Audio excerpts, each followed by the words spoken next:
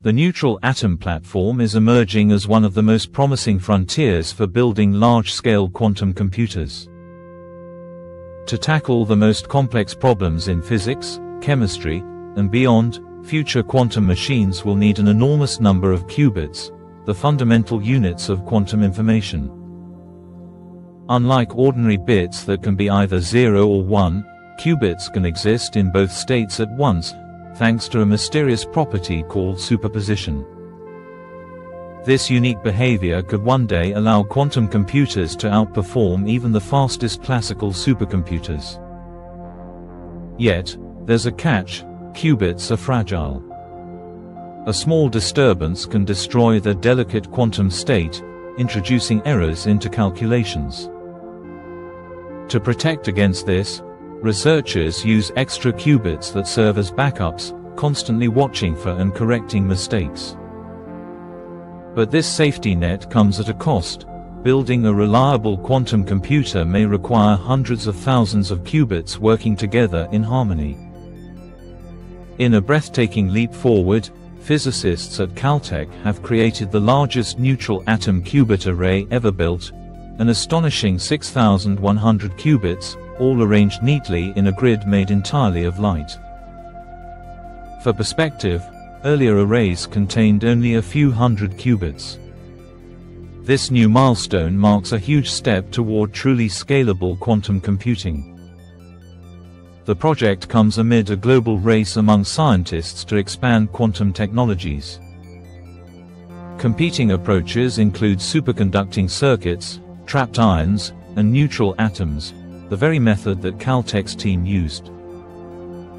This is an exciting moment for neutral atom quantum computing, says Manuel Endres, the Caltech physicist leading the study. We can now see a pathway to large, error-corrected quantum computers. The building blocks are in place.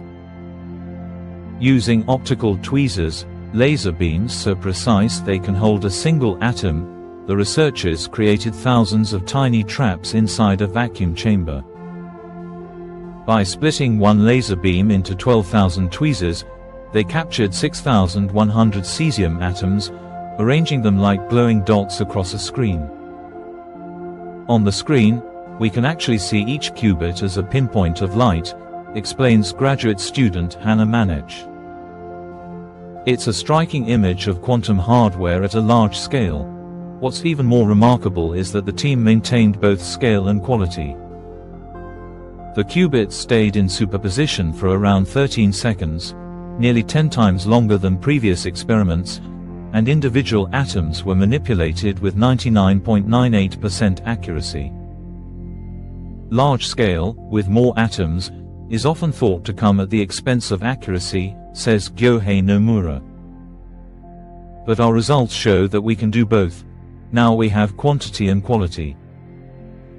The researchers also succeeded in moving qubits across the array while preserving their fragile quantum state, a feat akin to running with a glass of water without spilling a drop.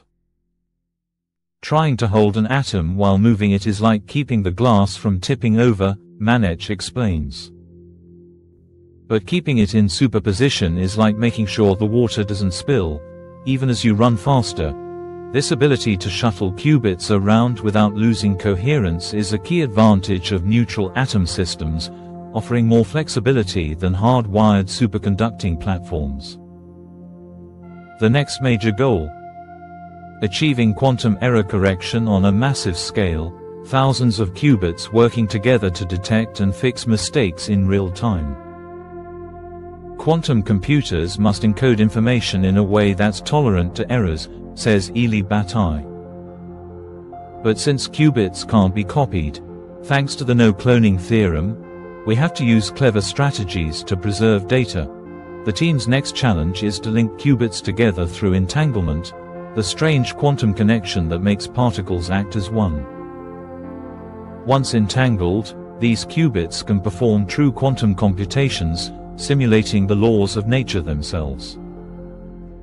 Entanglement is the very force that powers quantum mechanics. It shapes matter, energy, and even space-time. Harnessing it could unlock new discoveries, from uncovering exotic phases of matter to designing revolutionary materials and exploring the quantum fabric of the universe.